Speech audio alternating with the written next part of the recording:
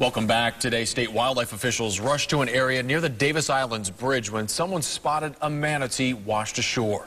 Our Carson Chambers is live tonight along Bayshore Boulevard. Carson, how's it look?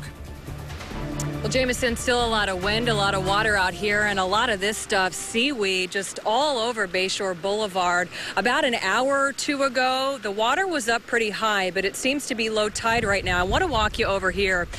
The water mark had been up to about halfway on that tire there. You couldn't see the license plate on this stalled out car, but beyond the Davis Island Bridge this morning, it was much more of a recovery than a rescue.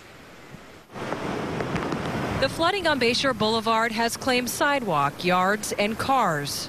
I saw all the waves and I wanted to take a picture. But when she washed up overnight at the city dock, a small, serious crowd gathered.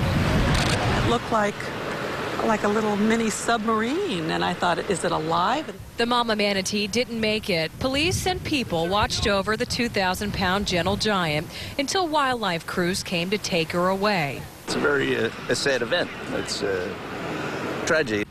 But what made people's hearts sink a little lower? This mama wasn't alone.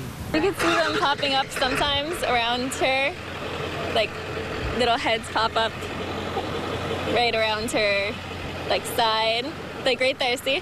Florida Fish and Wildlife thought 2 live manatees that lingered by the body were just calves.